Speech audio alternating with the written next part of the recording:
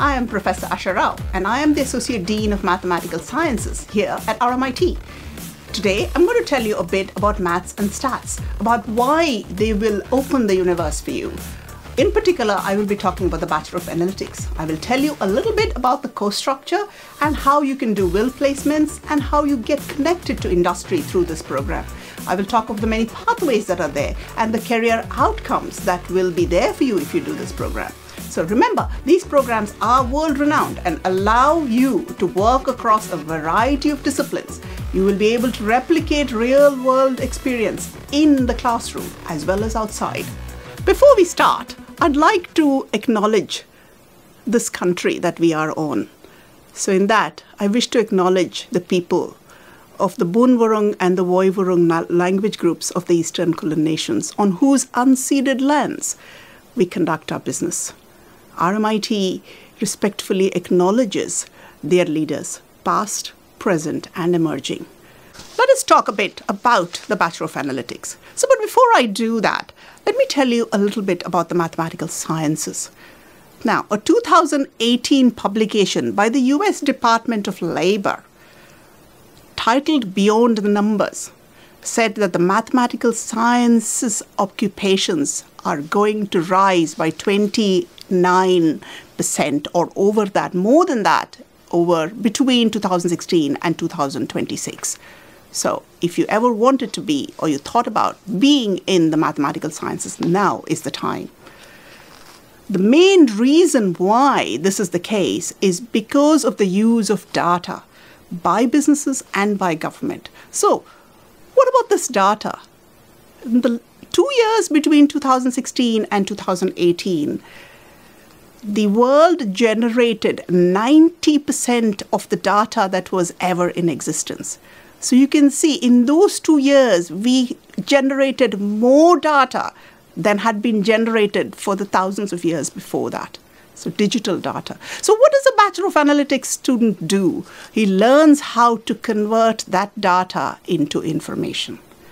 And that is what some of the things you will learn in the Bachelor of Analytics. But also, if you want to do just mathematics and statistics, you can learn some of that in the Bachelor of Mathematics and Statistics as well. So let's think about occupations. The reason that we look at data science or analytics is because the demand for data scientists in particular is going to rise in the US by 28%. So that means that openings for data professionals are going up from 346,000 to 2.7 million, or have gone up actually. And the salaries will range from anywhere from 140,000 to 117,000. Now that's US. What about Australia? In Australia, the figures are quite similar. They range from a starting salary of, say, example, a business analyst who can do data science, machine learning, make sense of data. It goes anywhere from about 65 to 70,000 right up to $250,000 per year. So what sort of jobs are there? There are all sorts of jobs. You can be a statistics. You can just be a statistician. As a matter of fact, with the current COVID-19 situation, it has become so obvious that statistics and data science and analytics are the need. How did we talked about flattening the curve. We talked about R numbers. You'll have heard about this in the news, in the media, on social media, everywhere. Now, where do those come from? They come from statistics. And that is the core of the analytics degree. Now, it's not just statistics that you will use. You will use operations research. What is operations research? It is trying to maximize, to optimize stuff. You will learn about computer science. You will learn Python. You will learn machine learning. You will learn data visualization. You will learn how to wrangle data, how to beat data into shape. But be careful there, because data, if it is tortured, can tell you anything. And we don't want that.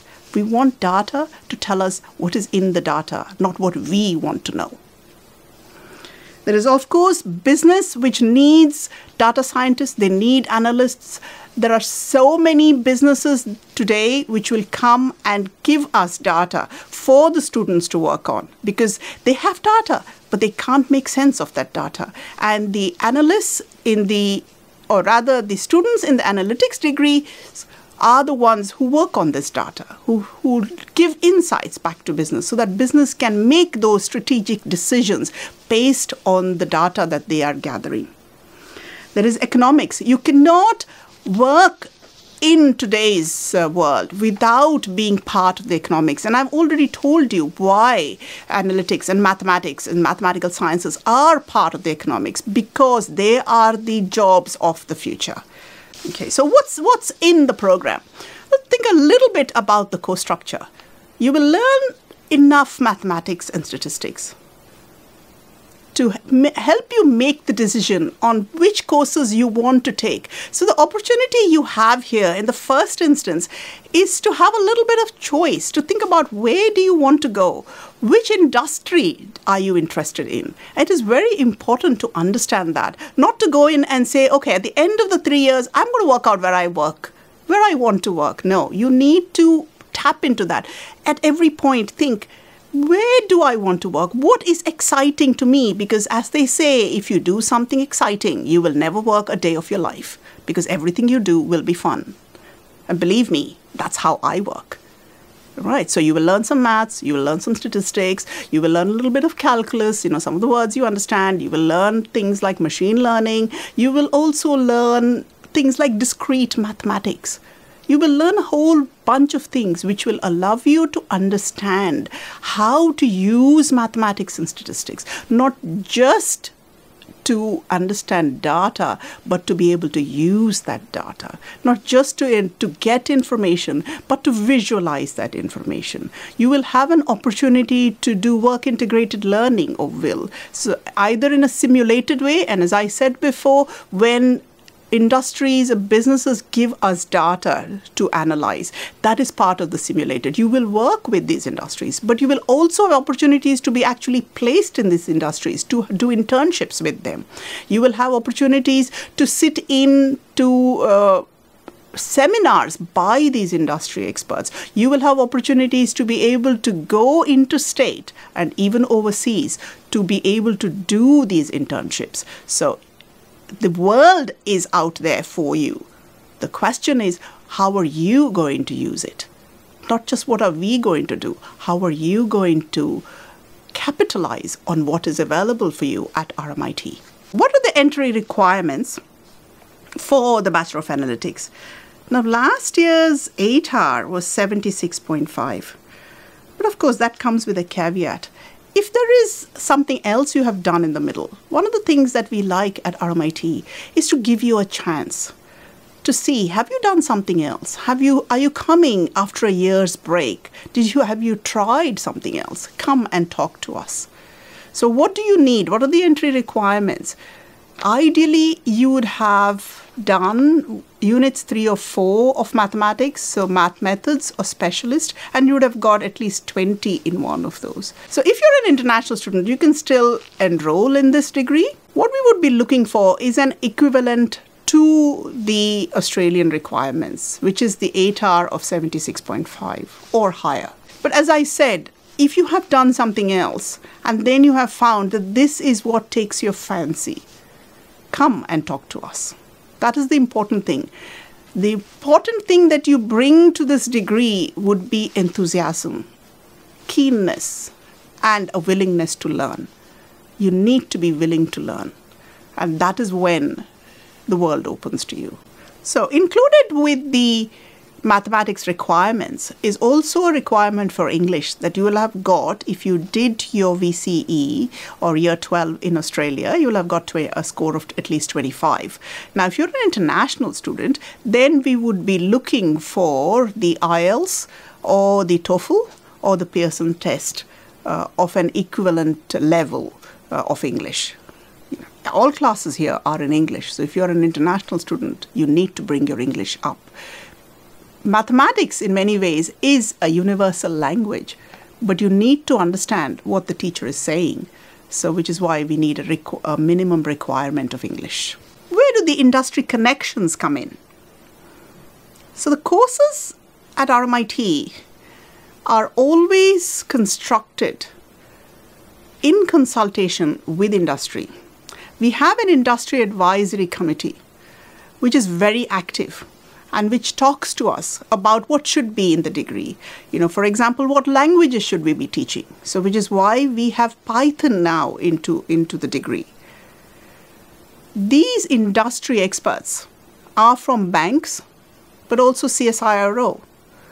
They are from companies like SAS and Minitab. They are from Victoria Police and also places like Coles and Woolworths. So that is where our graduates will go, in the different variety of industries out here. Everybody has data and everybody needs that data to be analyzed. So as I said before, you will learn courses about data wrangling. How do you pre-process the data so you can actually make sense of it? Or as I say to my students, what is your question? Because then you can get an answer. Often the question has to be well defined. And that's what data pre-processing does. Gets the data into a shape where you can ask questions. You will do data visualization. So it's very important to be able to show your results. The data, the information you've gathered. You have to be able to show it to your managing director, the CEO, your boss, the teachers, whoever. And you can do that using data visualization. You will learn how to do time series modeling and predictive modeling. So, for example, with the COVID-19, how do we know what about the second wave? Flattening the curve. Is somebody getting it right? Is some country getting it wrong? The fact that, there won't be enough ventilators, for example, all of that comes from this sort of modeling, from time series modeling and predictive modeling. But to be able to do all of this, you have to know certain languages, certain tools. And one of the criteria within this degree is that you will learn to use SAS.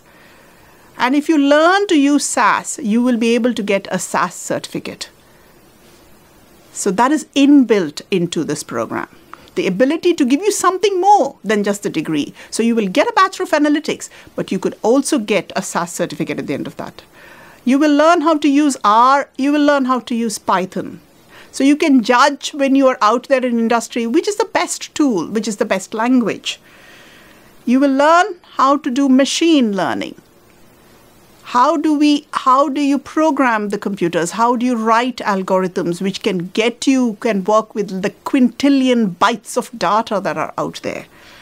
And you will learn how to do cloud computing, working with the cloud so that you don't have to have a high data requirement in your own laptop. How do you work with computer? And in all of this, there will be the chances later on to do a Master of Analytics or a Master of Cybersecurity, which are also part of the Mathematics and Statistics discipline at RMIT. I've already spoken about simulated work integrated requirements that are inside this program.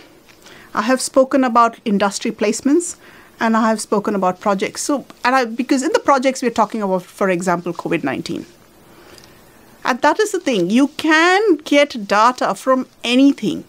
So a couple of years ago, I had a student work with me looking at social media, looking at data from social media, which had been used for election campaigning. How do you tell what is happening with that? How do you correlate what is happening in the social media with what happens on election day? So those are some of the things you can learn. Data is everywhere, and you can work with it in this program. And there are global opportunities. RMIT has partnerships with 215 universities across the globe, more as we talk. You can use these connections to do a semester in one of those universities. You can use these connections to do a placement overseas. You can use these connections to just go and visit. So there are many, many opportunities. It all depends on you. How are you going to use these opportunities? What are the career outcomes? You can be a data analyst. You can be an analytics consultant. You can be an operations research analyst or a business intelligence analyst. You can be a financial analyst. You can be a statistician. Statisticians do rock. So statistics is the way of the future. And that is what all the research, whether it is in the US or it is here, whether it is Deloitte or it is Burning Glass, they are all telling you that mathematics and statistics are the way of the future. So finally, what are the important dates for 2021? There are, of course, the VTAC dates and when you apply and all of that your school will be able to tell you better. For RMIT, for the higher education first semester, 22nd to the 26th of February is orientation, where you will learn how to use the library, where is everything. Believe me, RMIT is a maze. It is also amazing. So come in and spend that time, spend that week to learn about RMIT, what is available. Often students don't know what is available to them. Your fees are paying for just more or so much more than just your classes. They're paying for so much of support, so find out about the support. Classes will actually begin on the 1st of March, and the last date to enroll for semester 1 is the 8th of March. So make sure you know these dates. Thank you for taking the time to listen to me and to learn about these globally recognized programs. If you have questions or you need more information on these programs, do check the program information available on the RMIT website Study With Us page. Thank you again.